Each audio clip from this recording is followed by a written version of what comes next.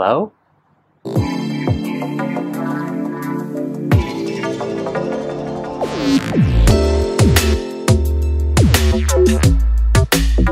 Today I'm doing a SMaSH beer, but I'm not using 2-row for the malt.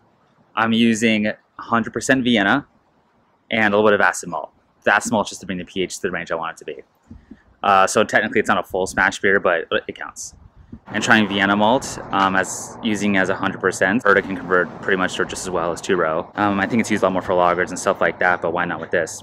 And the hops I'm using are Perle. I believe that's how you say it. I've heard it said Perle before, but I'm gonna go Perle because I think that's right. P-E-R-L-E. And the hops go 60 minutes, 5 minutes in the boil, and then a steep at 15, and then an addition at 0 right at the end, right before I start chilling. I'll be using this for about 75, and I'm going for a 1065 post boil. If I'm a little off there, that's fine. So somewhere in that range. The SRM is going to be probably around 7 or 6 or so. That's what the program says. And looking at an ABV of about 6.5%, maybe a little higher. I'm actually at 152 degrees Fahrenheit, and the yeast I'm using is US-05.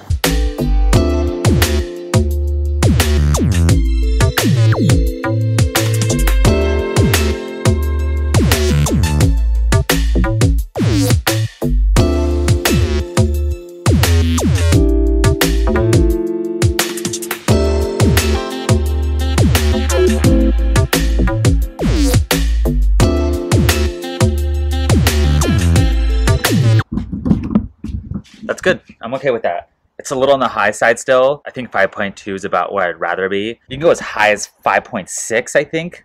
So 5.44 is fine. I'm definitely within the range of an acceptable pH, so we're good.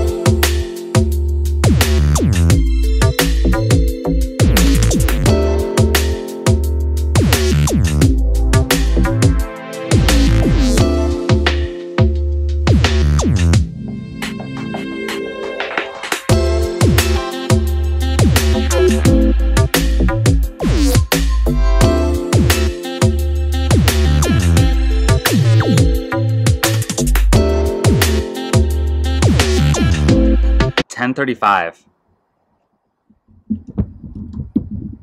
Well, it's going for $10.31, $10.30 in that range, so I overshot that.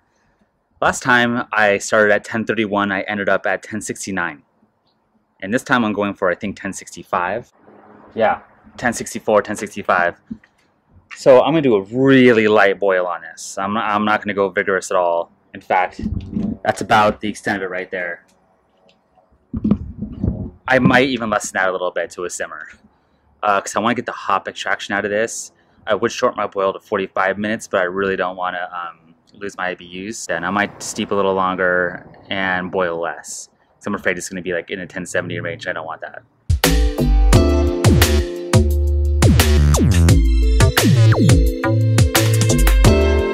$10.50. I have about 10 minutes left in the boil, maybe 9, 8 minutes, somewhere in that range. But I think I'm on track. I might be a little under my gravity actually at this point. I'm going to take another gravity reading near the end, and I might need to add some DME and adjust it along the way. I don't know how last time I was at 10:31 and ended up at 10:69. This time I'm at 10:35 and I might be short at 10:60. 10:55. Okay, so it's climbing, but I only have about 3 or 4 minutes left in the boil, so I doubt it'll even get to 10:60 at the rate it's going. Maybe right at 10:60. I'm going to actually increase it for another 3 or 4 minutes. I think I can get to like 10:61 or 2, which is fine. That's to be just shy of what I'm going for. But I've had the baby this long the way, which is okay. I'm getting better at like adjusting the brew day when things go wrong during it. I might throw a little bit of DME right at the end, but I don't really want to calculate that out and figure out how to do that at the last second. I could overshoot my gravity higher than I want, but at this point I think putting a little bit in there, if anything, it'll probably get me to closer to where I want. I doubt I'll go past 1065 at this point. Dialing it in one brew day at a time.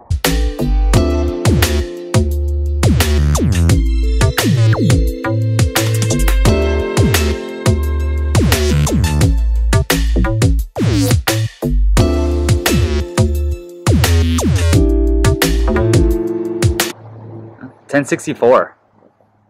Sweet. That is exactly what I was going for. I had to do some in-brew adjustments there, but I made it happen. I did end up throwing a little bit of DME in there, but it was just a sprinkle, and that was a 55-minute boil total. So the IBUs are barely different, which is great. They're probably around 60, 61, 62 in that range. I was going for about 64, so I'm happy. That's the temperature right now. I've been having this wort cool down for about 45 minutes now. I think it's at 80 degrees Fahrenheit. It's not going to get any colder. So I'm going to put it into the 1 gallon jug, and then I'm going to pitch the yeast a couple hours later, probably later tonight.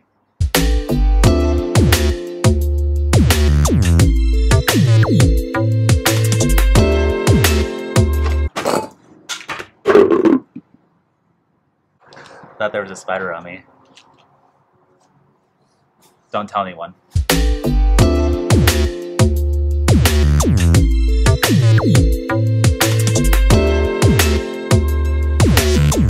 So this is done. I'm gonna pitch the yeast later. Like I said, I was going for 0.75 gallons or in that range, and there's a gallon there. Yeah, I got what I wanted. I did a good job adjusting along the way, which I think was really, really, really, really important.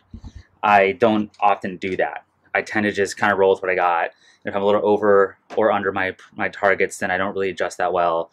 I finally got that going with the pH, so I can add lactic acid, I can add phosphoric acid, I can also add baking soda, which would raise the pH. And it's the first time I actually took gravity readings during the boil, so I could tell where I was along the way, so I could add some DME, or I could not do it. I could boil a little longer. If my IBU is a little higher, that's okay. If a little under, that's okay. It's not a big deal to me. So yeah, I'm happy with where I'm going with this. I'm starting to get the system down in a little bit. The last brew day was off by a lot more than I was planning. Today I corrected because of my offness on the last one, which was my OG being way higher than I was anticipating. So yeah, happy brewing.